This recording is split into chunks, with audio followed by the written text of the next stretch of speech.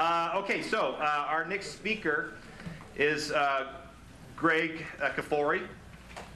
Greg is a guardian of civil justice, member of OTLA. He began his career in civil rights worker in the South in 1965. He continues to be a leader in Oregon's progressive community, handling many tort cases for political activists.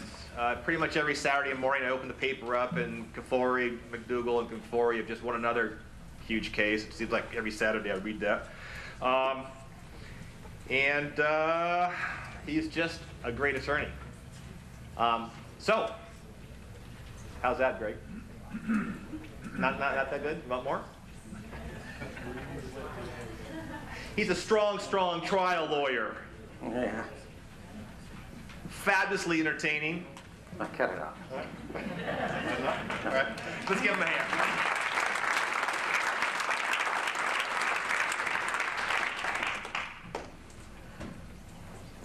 The subject I was given was direct examination.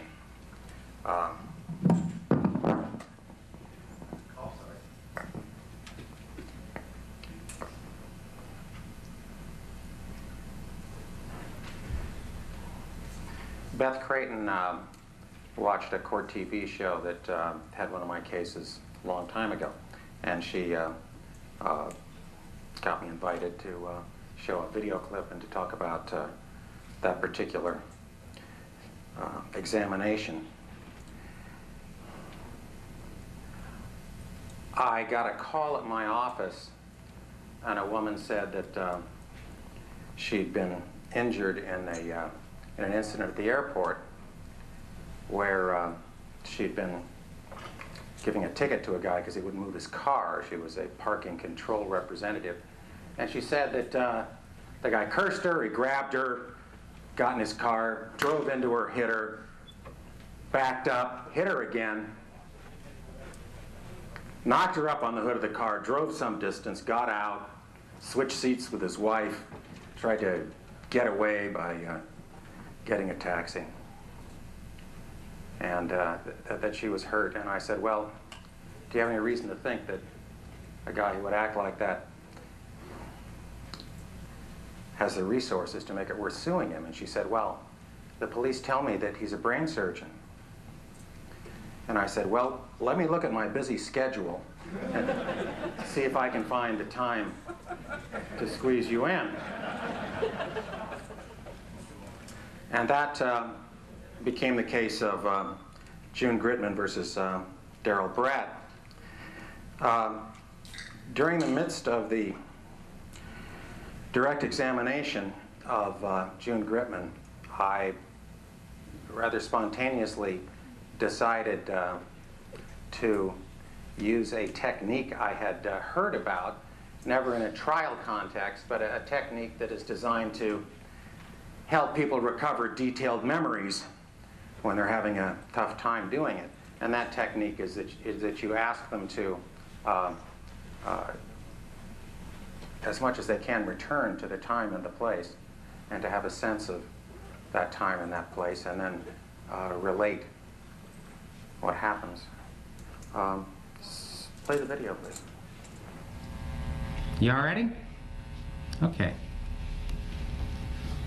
Now, I want you to do something with me. I want you to hold together. Okay. All right? You a tough girl like everybody says? All right, you show me. I want you to take yourself back to where we left off yesterday.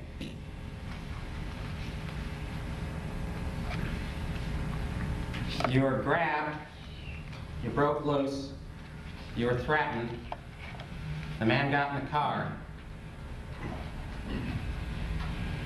I want you to feel the imprint of his arms on of his hands on your arms. I want you to feel the jacket. I want you to remember the temperature. I want you to have a sense of what you were wearing. I want you to remember the lights. I want you to go back there with me. And I want you to tell me As it happens, every single thought that goes through your head, can you do that?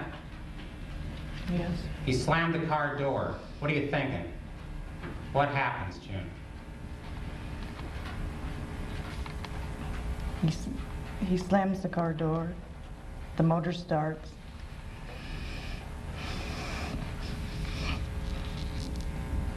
Come on, get through it. Then he goes forward. He hits me. How do you feel? In disbelief. I couldn't believe that he could do something like that. What are you thinking? I'm thinking, why? Why? Then he backs up, goes forward again, hits me again. Tell me everything. I end up on the hood. You know how? No. How do you feel? I feel I'm going down Airport Way. I didn't know when he was going to stop or if he was going to stop. How are your feet? My feet are being dragged underneath. What's going to happen, Jim? I'm going to fall off. Then what? Then he's going to run over me. Where's your belt? I didn't hear you. Where's your belt? My belt's on the hood ornament. I can't get it off. Excuse me, Your Honor. Can I take the matter before this time? We take 5 minutes? No, just 2 of you.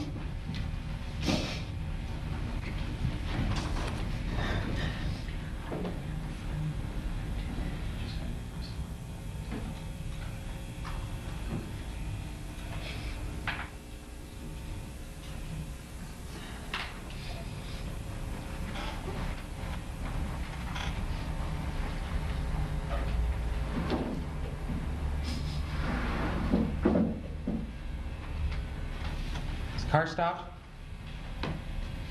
It does eventually stop. What are you thinking? I'm thinking I'm hoping that he will leave it stop so I could get off the hood. What do you do? As soon as it stopped and he turns the motor off, I get off the hood. How you feeling? Scared.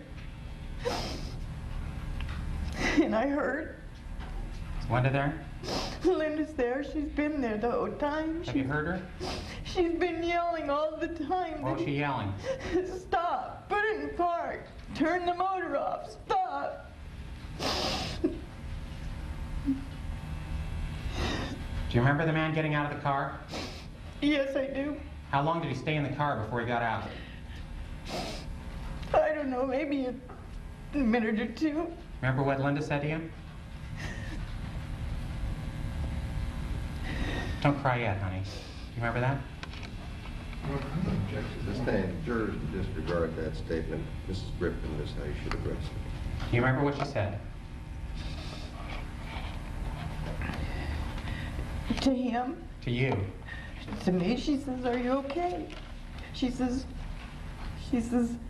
"Don't cry yet." And I said, "I'm trying not to."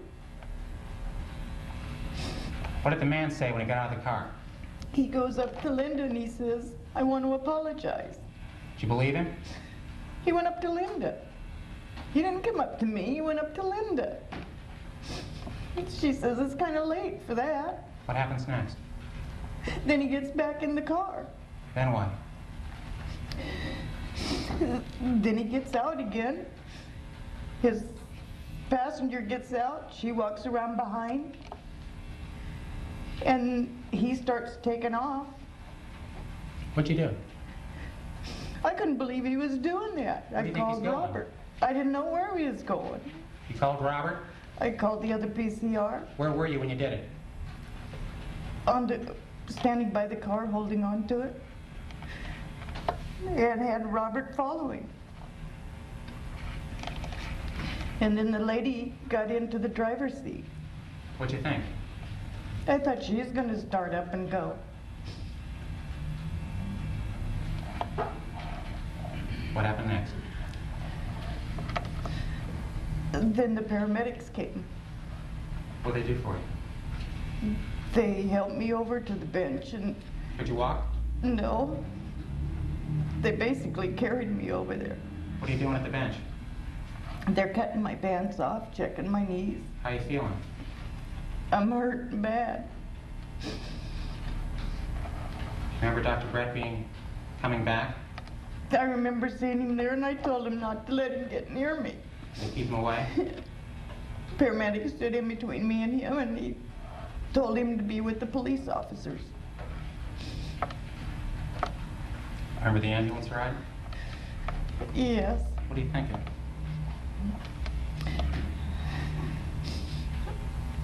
I was just glad to get away from there.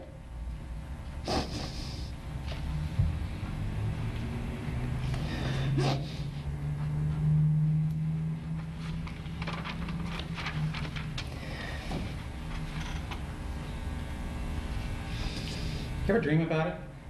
All the time. What happens? I'm going down Airport Way. On the hood of the car? On the hood of the car. How fast is it going?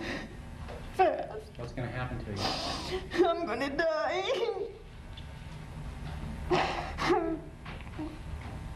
I'm sorry. You all right? Drink some water. She's a very compelling witness during her direct examination. She doesn't gild the lily. She tells it like it was for her and only gets emotional at a point when one could expect her to get emotional. It's also a tribute to the skills of this plaintiff's lawyer, because what he does so well is he keeps everything in the present tense. He makes it come alive in the courtroom, and at each step of the way he asks her questions like, what is happening now? What are you thinking? He asks her, how are you feeling? So it all becomes real for her and for the jury. It's very good work. A friend of mine called me. He saw this on the East Coast the first time it ran, before I did, and he was gushing about the reception that I received from the commentators, and he said, my God, Greg, he said, a star is born.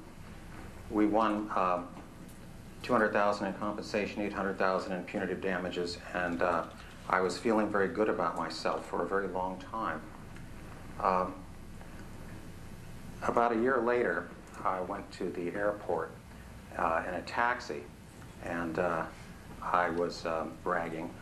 I told the taxi driver that, you know, I'm the guy that had that case for June Gritman, the parking control representative, who got run over by the brain surgeon here. And he said, oh, yeah. I said, I remember that case. Yeah, we talked about that case. Really. He said, you know what? He said, I was on a mock jury before that trial. I said, you're kidding. No, really, I was on this mock jury. I guess it was the defense that was doing it. I didn't know at the time. I said, really? I said, well, you know, how'd the plaintiff do? She said, that guy said, oh, the plaintiff won. I said, well, how much? He said, $35 million.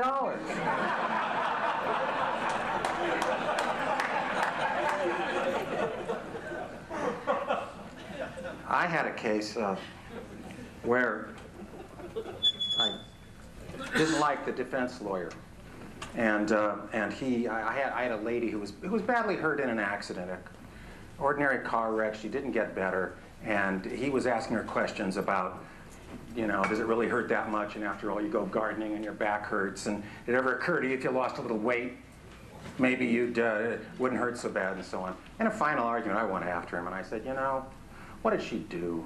What did she do to deserve this? What did she do to get hurt? What did she do to not be able to recover? What did she do to have some 20-something lawyer calling her a fake and a liar and a fatty? And the jury came back with $150,000, which 25 years ago was an enormous sum of money for such a case. And I heard a report a few days later from someone who knew the defense lawyer, and the guy said, God, man, he said, I just don't know. I mean, I tried the case the same. I've tried a lot of cases, and I've always done really, really well. And Kafoury, man, I mean, he's an artist.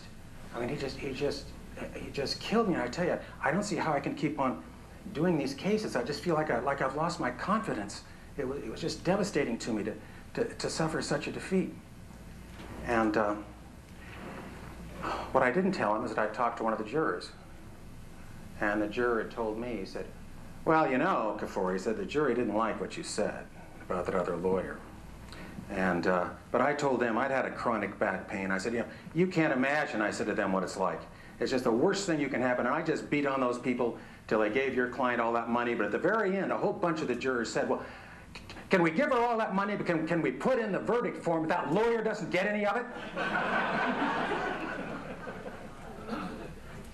I told the lawyer who was so depressed over his performance, I told him that story about 6 months ago.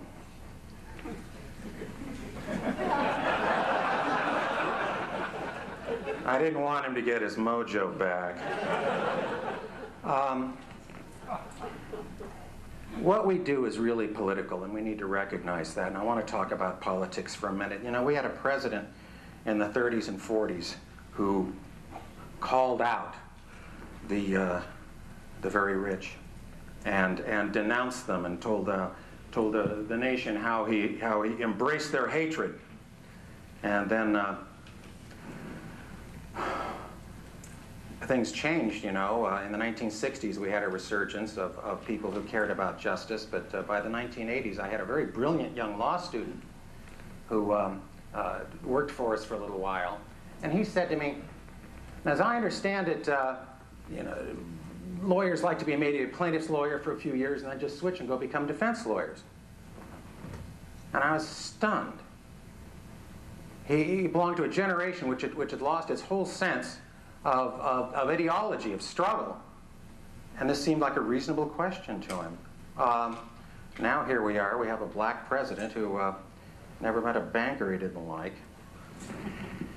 And we could forgive some young lawyers for not remembering what Clarence Darrow told us, which is that every lawsuit at its heart is class struggle.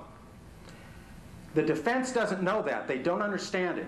That's why defense lawyers, with their belief that, you know, law is an intellectual exercise, that everyone's entitled to a good defense, and all this kind of nonsense, they do things which make no sense. I had a police case where my client had been savagely beaten, and he had PTSD, and the defense lawyer left on a clinical psychologist who did all of her testimony, which was considerable, for criminal defendants. Left him on the jury. We had a terrible industrial accident, and the defense left on a union organizer who, you know, said to me later, I can't believe they left me on the jury. We had a case where a young black woman had been terribly treated, badly damaged by a large corporation.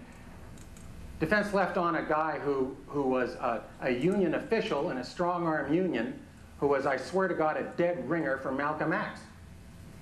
I heard him bellowing half a courthouse away at some recalcitrant juror in the jury room. He wasn't going to let that little girl be pushed around by some juror. So whereas we are, and we need to see ourselves as, warriors for justice, warriors against inequality, and in this struggle against oppression and injustice, we need to find the heart of justice in every case. If it's a car wreck, you've got somebody who's encouraged to lie by a defense lawyer. You've got witnesses who are professional liars brought in by a company that has a bag full of them. We have to find ways to get this across. You should always ask for the instruction about insurance. Say, you know, tell the jurors in voir dire, you're going to get instructed that whether or not there's insurance in this case is something we're not allowed to tell you, if you get what I mean.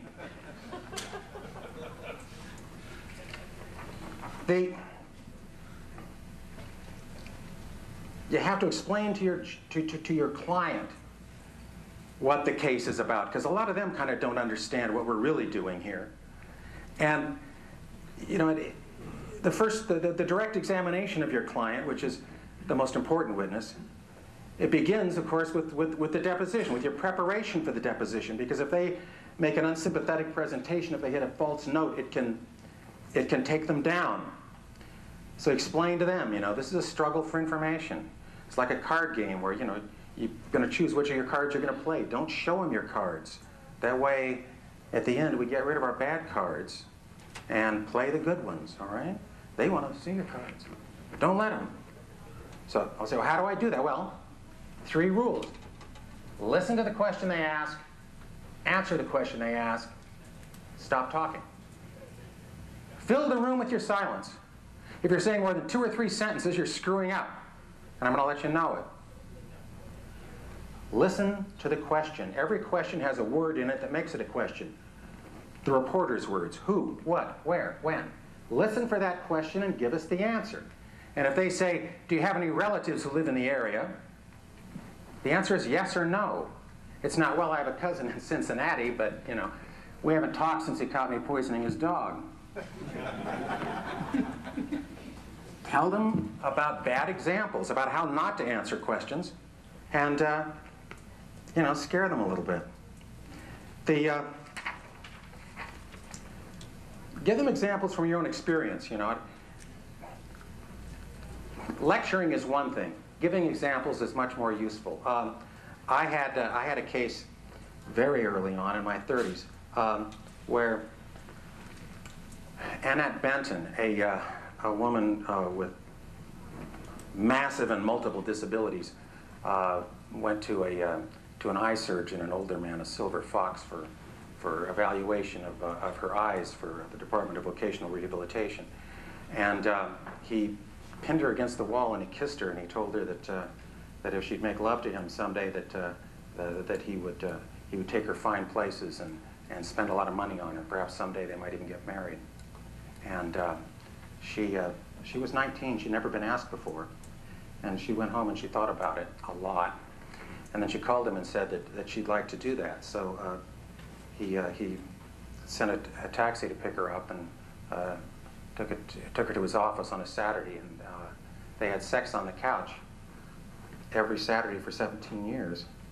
And she didn't get pregnant, and then she did. And she went to him and she asked for $100 because she'd heard that sometimes when women's gets with men's, that the man's supposed to give him some money. So she asked for $100, and he said, well, it's not my child. And she said, but doctor, you're the only one. And he said, in any way, I don't have that money, I can't afford it. And he threw her out, and he told his secretary that she was, her presence was not to be honored again. And I filed a lawsuit against the doctor for intentional infliction of emotional distress. And Chuck Paulson, perhaps the greatest plaintiff's lawyer in the state of his generation, now a man in his 80s, did something he probably never did again in his life.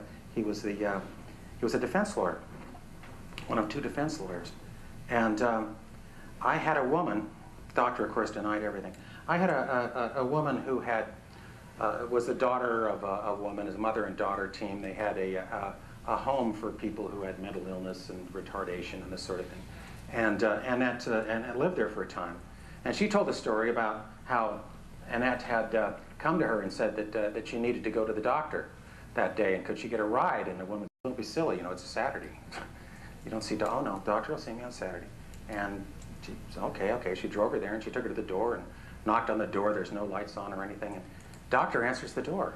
And she testified that she said, doctor, can I wait till after the examination? I'll give her a ride home. And the doctor said, no, she'll take a taxi. Quietly shut the door. And it was very compelling testimony. And Chuck Paulson cross-examined her. And he said, when your residents would go to the doctor, would you make a record of it? She said, oh yes, we'd always write down our record when someone went to the doctor. I said, well, you still have that record? She said, no. We threw it out. I threw it out. Paulson just stared at her. We throw out our records every 5 years. All of our records. Everyone throws out all their records every 5 years. Paul said, is that right? Yes, that's true. No further questions. Devastating. I tell that story. The woman couldn't shut up. She couldn't learn to just leave it alone. It's okay. Don't get nervous. Don't get drawn in. It's a terrible mistake. Listen to the question, answer the question, stop talking. The car wreck, or similar kind of an incident, go through all the details with your client before the deposition. Don't assume that they can get anything right without your help. I had a lady, I didn't think she was an idiot, but she's driving along and the person turns in front of her and she hits him. Drop dead liability. Defense lawyer says to her, deposition. So you saw the lady when she pulled out across in front of you? Yes, I did. What happened then? Well, I hit her. And he said, how long was it between the time she pulled out in front of you and the time you hit her? And I immediately said to myself, I didn't talk to her about this. And I said to my client, I said, think about time. And she sat there, I swear to God, for a full minute and finally said, about 30 seconds. I took her out of the room. I screamed at her. She fired me. I shouldn't have screamed at her. It was my fault. But, speed, time, distance, where were you? All these things, spend the time, dig it out, take nothing for granted. Analyze your case as if you were a defense lawyer. Look at the weak spots. Know the weak spots. Deal with them. Cases are not won and lost in trial. They're won and lost at deposition. Good cases die in deposition. You have to settle for a fraction of what they're worth because you blew the deposition. Understand what it's like for your client. And talk to them about it. I talk to them about it in these terms. I say, look, you're going to really feel nervous. You're in a room. A lawyer is asking you questions. You've taken an oath. There's going to be a court reporter taking stuff down. There may be a videographer recording all your words for time immemorial. You feel like you're in a police station and there's a bulb hanging from the ceiling and they're leaning in on you and they're grilling you and you didn't do anything. You're a good person. You want to talk your way out of this. Just let me explain. Exactly wrong. You be Willie Sutton. You be the great bank robber. You give name, rank, and serial number and you shut the hell up. It's a struggle for information. Don't give them a single fact that they don't ask for.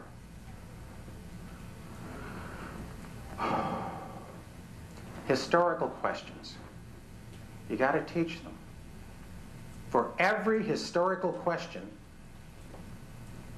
never say no. The likelihood is, especially the more specific it is, that they've already got you on it.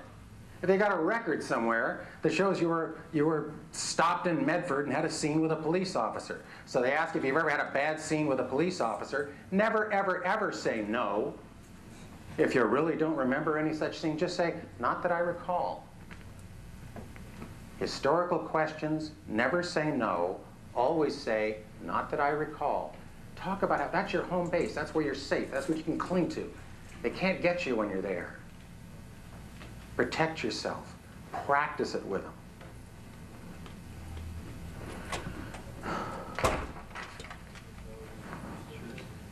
Explain to them about remembering more than they remember. People want to plug in the gaps. They want to use their logic. Tell them, say, don't testify about your logic. Hell, I've got logic. I can talk about logic and I wasn't even there.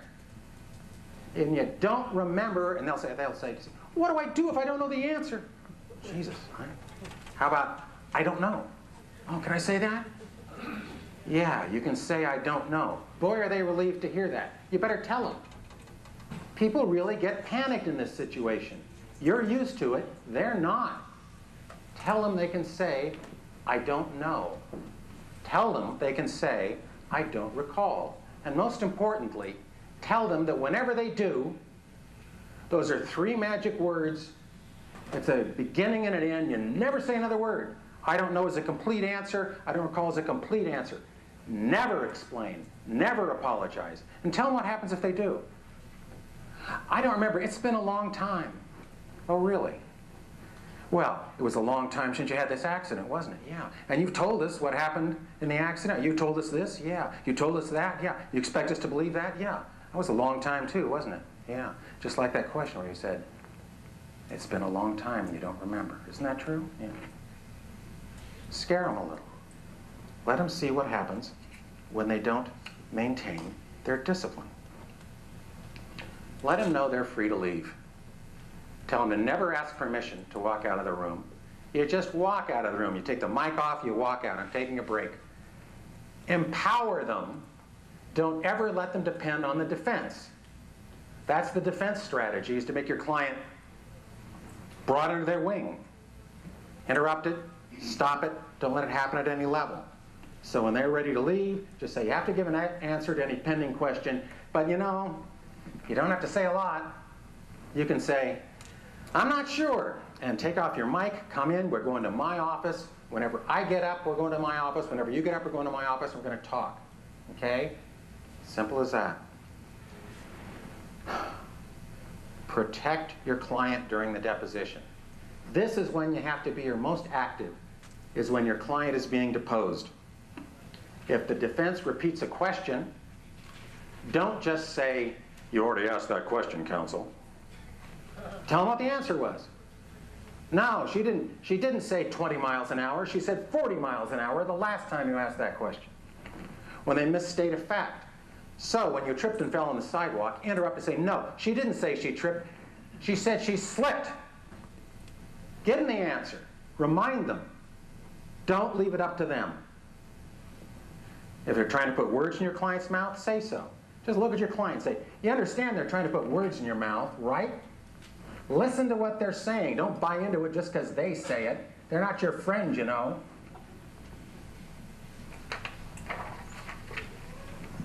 If your client starts to ramble, cut him off. Tell me all the things that happened in the accident. Well, I was walking down the sidewalk and this person pulled up and I looked at him. I thought, do they see me or do they don't see me? Should I walk into that front of that car? And I said, go ahead and interrupt him. Say, don't write a novel. Or, you know, just say, I was walking across the street and the goddamn car hit me, okay? Just say that. Interrupt. Change the tone of things. Most importantly, you want your client to fear you a lot more than they fear the other counsel. You want them to not get hauled out of that room and criticized and have their ears boxed. You want them to be paying attention to you and all those directions you gave, all that discipline you imposed on them. You don't want them to be intimidated by the other side. That's how the other side wins. Don't let them get sucked into detail, and warn them about it. What was your pain level in March 2 years ago? They've got the answer, right? Are you going to try and get them to memorize the medical records? No, they don't know what their pain level was. I live with pain. I don't try to make a note of it. I try to ignore it, sir.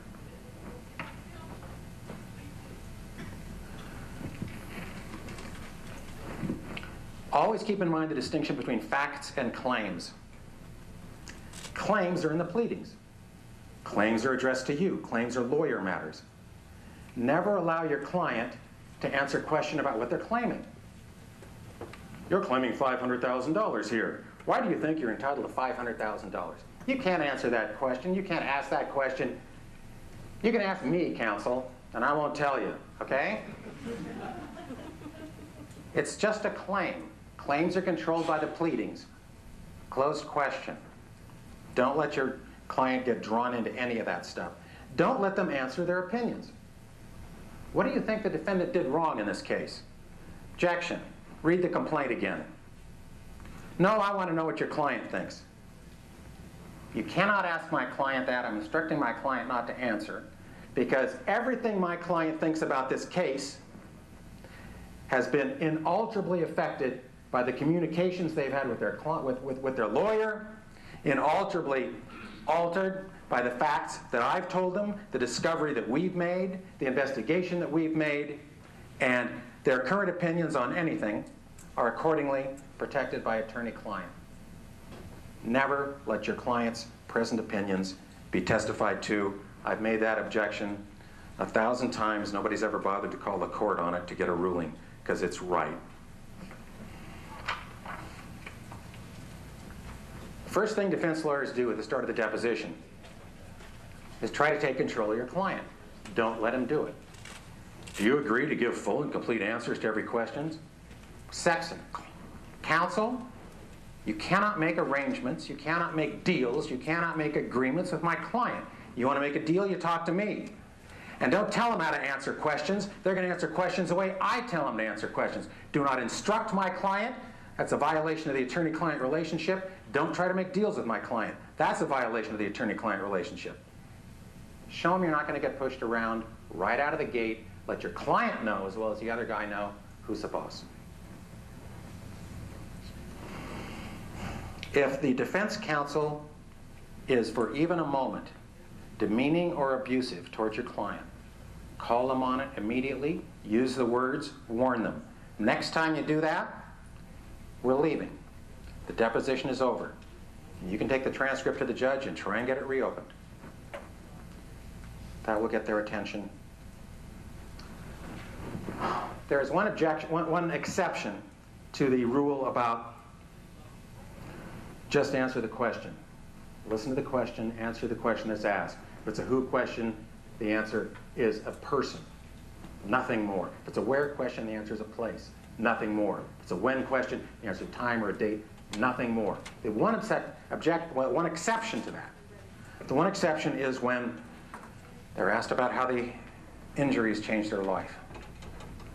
Now you tell them they can open up like a beautiful flower and just talk about it. Talk about it and talk about it and talk about it and talk about it. And to the extent possible, not in generalities. Oh, I used to be an active person. If I hear one more person say they were active, don't tell me you were active. Tell me what you did. I used to walk. Don't just tell me you used to walk. Tell me where you walked. Tell me why you chose that. Tell me what it meant to you. Tell me about looking around, about the exercise, about the fresh air, about what it meant to you to be able to do that. Who you walked with, what you talked about. This is their time to get to what you're there for, which is how they've been damaged, how they've suffered an injustice. Go over it with them. Always reach for the specific over the general, particularly at trial. I had a woman whose father was injured, and we were doing a settlement video, and she said, lovely, lovely young woman, and she said, I've always dreamed of the day I would be married and having my father walk me down the aisle. And now I know that he can never do that. His balance is so bad that I'd be afraid that he'd fall, that he'd be humiliated. It's there. The stories are there. They're not good at telling stories. You need to draw them out of them. You need to learn the stories. And when they tell you a great story, give them a big kiss and say, don't ever forget that, because when you're on the stand, and when I ask you about your dreams and your father and how you feel, you want to tell that story.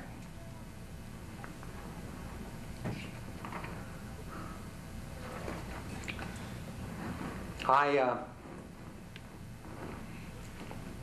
was a somewhat inferior student my first couple of years in college, and I had a professor who wasn't even a professor of mine. But for some reason, this guy sought me out in the coffee shop and told me he was going to make me a good student. I said, you know, I dare you. And he gave me the best advice I've ever had. He said, here, read this paragraph. I said, okay, I've read it. He said, underline the sentence that is the most important sentence in this paragraph. So I underlined it. He said, what's the key word that explains this paragraph? I said, well, that's the word. He said, circle it. I circle it. He said, now you notice, if you came back to this paragraph next week, you'd glance at it, you see the sentence, you'd see the word, and it's right back with you. And then I became a good student. I do that with magazines now. What I do, at least, everyone has to find their own way. I underline the depositions in different colors. Highlighter for the most important keywords, red for what's next important, blue for what's somewhat important. And so when you glance at the deposition, at the copy of it, you've got these layers of distinction. The key things come jumping out at you, and you can find stuff quickly. I dictate a summary of each deposition, where, page on this line, the keywords here from what's on the page, and then from this dictate direct examination. The person who does the greatest direct examinations I've ever seen is a relatively new lawyer, and that's my son Jason. And he goes through every question on direct with the witness, beginning to end. He has highlighted in the deposition every bad answer they gave, and they work especially on those until they get them right. No, here's how to answer it. Go through it until they can do the whole direct testimony from beginning to end. He had a case where 3 African-American guys were harassed and tormented by the police in a parking structure at 2 in the morning when the police were frustrated because it was St. Patty's night and everybody's drunk and driving all over the sidewalks and the streets, and they're just foot cops and they can't do anything about it. And they singled these guys out, and they found them up there in what they thought were alone, and they pointed guns at their heads and they terrorized them and finally let them go. And so here you had one of these guys had been to college. The other 2 were relatively unsophisticated. And these are not guys who'd ever been required to explain something that took an hour and had a whole number of different things happening all at once. To them, to others, it's quite a scene. And of course, since what they say is entirely different from what the police says, you got to have all 3 of these guys on the same page. And Jason did an examination. He spent like 9 hours with these 3 guys.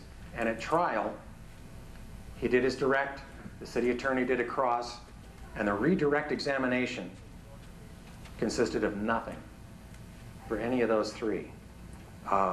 If you work at it enough, you can reach something close to perfection. The client has to have a sense of what the themes are. No matter how badly one is hurt, the jurors don't just want to hear a story that's a downer. They want to hear about somebody who's doing what they can with what they have left to salvage all they can and to make as much of a life for themselves as the circumstances allow. Nobody wants to hear about someone who is defeated. It happens, and sometimes you acknowledge it. But basically, you've got somebody who's struggling against adversity, and that's what juries want to hear. It is easy for people to get angry, and you want to find that if it's there. If the client wants revenge, which is human and understandable, they have to be taught that that's personal. It's not something that the jury can relate to. They may understand it, but they don't want in on it. It's the injustice where the jury can step in and write the end to this story, write a happy end to this story, restore the balance in the universe, restore justice where there is none. But if it's personal, they don't want any part of it. So they have to be able to convey that this is more in sorrow than in anger.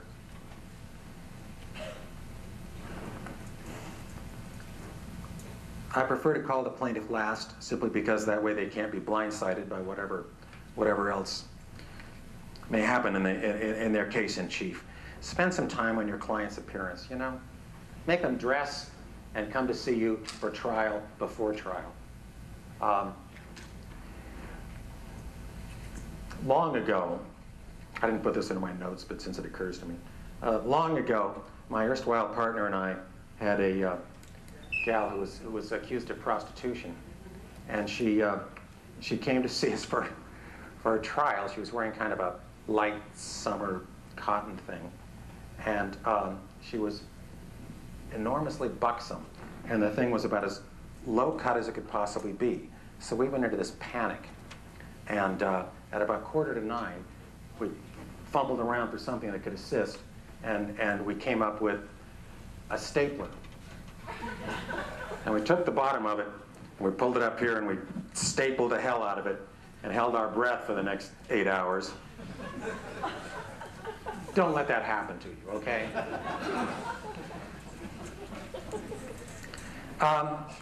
There are witnesses who are capable of counterpunching, and you usually find that out not through any brilliance of your own, but because they just have the gift and they do it.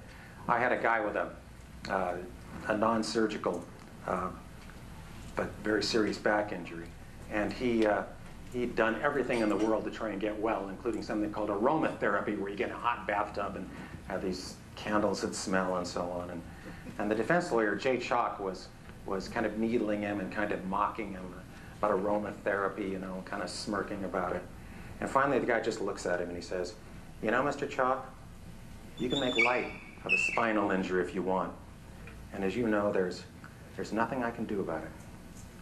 And that was 15 years ago, and Jay remembers that to this day because it destroyed his case. Rashika Herring, the one American Medical Response client who went to trial, I didn't prepare her as well as I wanted because I was strung out and exhausted, even though she was my most important witness.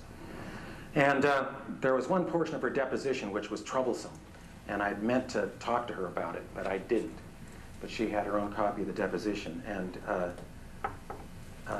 the defense lawyer, James Dumas, picked at it like a scab, and she looked at him and she said, "Well, Mr. Dumas, if you'll read further down on that page, you'll see that I explained it this way." And there was this skinny little kid on the jury who was really alienated, and during the voir dire he'd said, "I just want to say that this is the most excruciatingly boring thing I've ever sat through." So we knew he was going to be a tough nut. And when Rashika got off the mat and just leveled this guy, he just leaned forward and went, "Yeah!"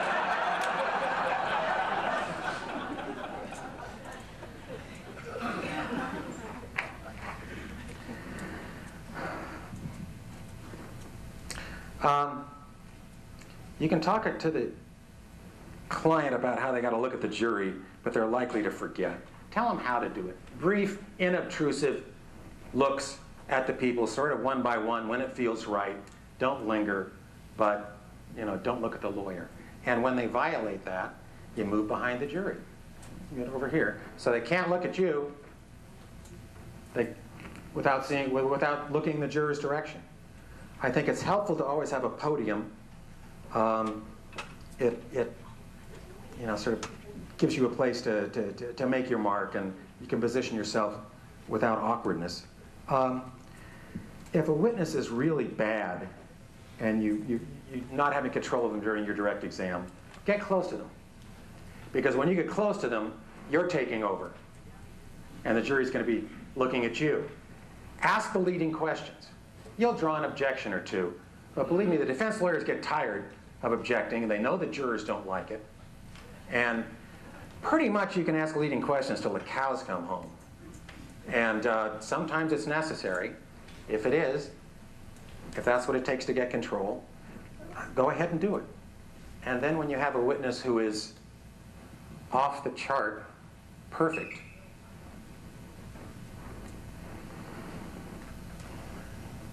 Robert Darby's daughter.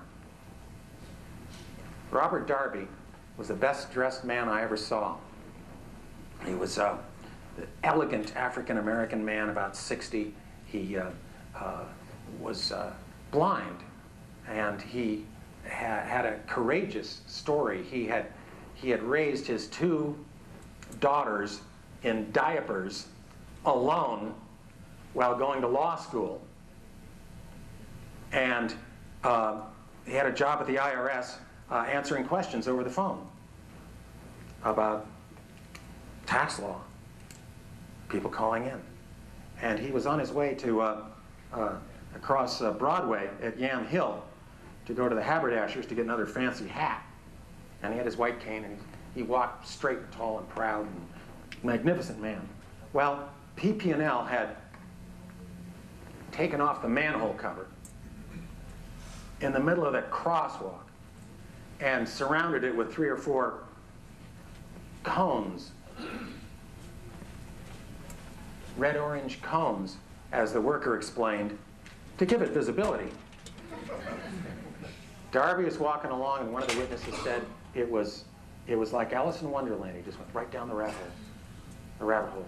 And his feet caught on a ladder, which went from the basement some 11 feet down, flipped him and landed him on his head. He had brain injury. He had PTSD. Explained to the jurors that the great fear that every blind person has is that they will step into a bottomless pit. And that with Robert Darby, that fear is there with every step he takes. His daughter got on the stand, and I said, "Tell us the ways in which your father has changed." And she started talking, and I just got up and walked to the back of the room. Made myself disappear because she went into a stream of consciousness, looking straight ahead, and just kept talking. And then the tears started pouring down her face. And I swear to God, it must have lasted 10 minutes. I don't think anyone in the room took a breath. There are witnesses like that. Get out of their way.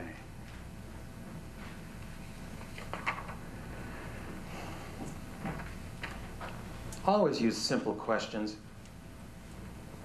Avoid bureaucratic language. These damn young lawyers want to talk about vehicles, you know.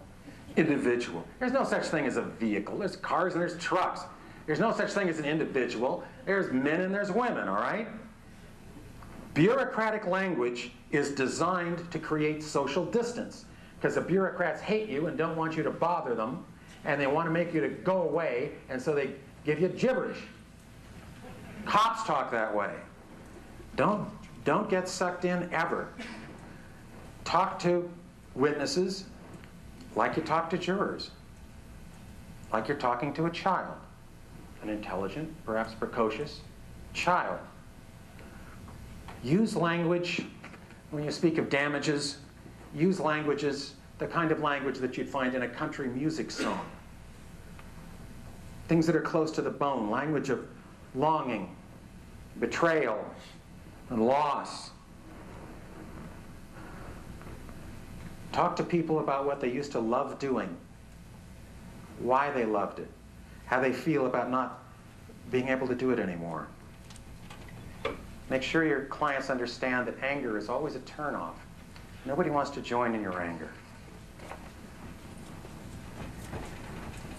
As so many have said, when you have bad facts on your side, get them out as early as possible so the cross-examination is disarmed. Get your bad stuff out through your witness. George Bernard Shaw said that to understand all is to forgive all. Find a way to like your client.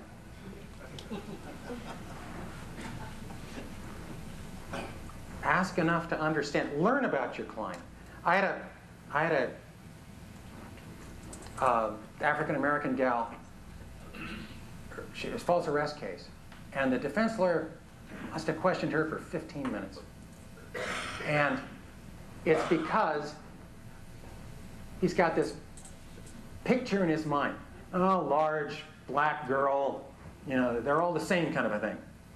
And just had no sense of who she was when he finished his examination. She'd graduated from Oregon State. She'd gone there on a basketball scholarship. She had a story. She had a life. He didn't know any of it. I did. So I could put the case on. Learn about your client. Try to avoid stereotypes. Try and find the decency at their heart so that you can show it and you can make others understand it and make them appreciate the injustice that's been done to them. I usually end the direct examination of the plaintiff with a long pause, and then without letting them know that the question is coming, I just say something like,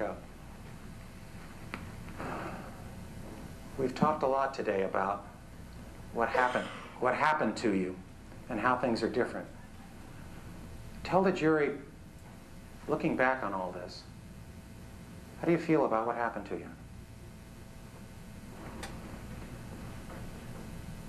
You'd be amazed how good people are when they just have a chance to answer that question. Now they're done. They've been beaten down and threatened and scared and resisted attempts to be bought off. And now they just have one last chance to talk to somebody about how they feel about the whole goddamn thing and what it meant to them to have to go through it and facing the rest of their life. Trust them.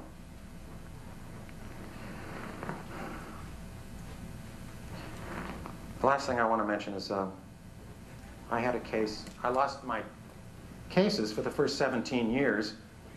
I didn't win a case worth calling my parents and telling them about it.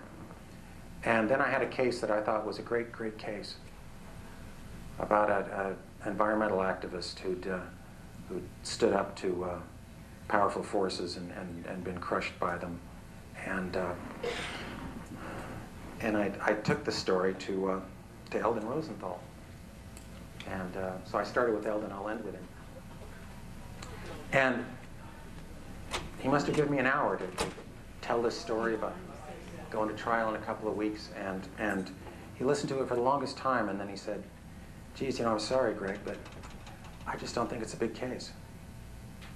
And I walked out of there, and I was just crestfallen. And then I said to myself, he's wrong. It is a big case. It's a big case because I know it's a big case. And if I know it's a big case, that means it is a big case. And if I believe it, they're going to believe it. And I'm going to make them believe it. And we won almost $1 million. And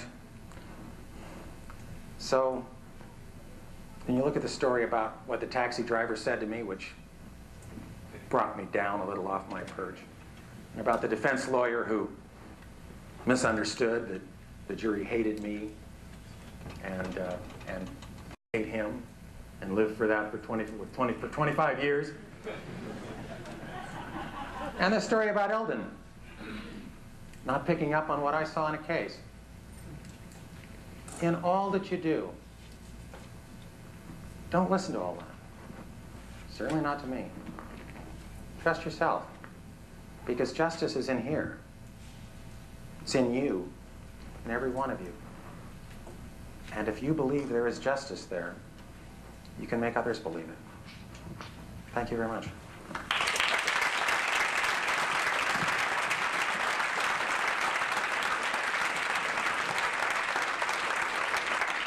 Thank you, Greg.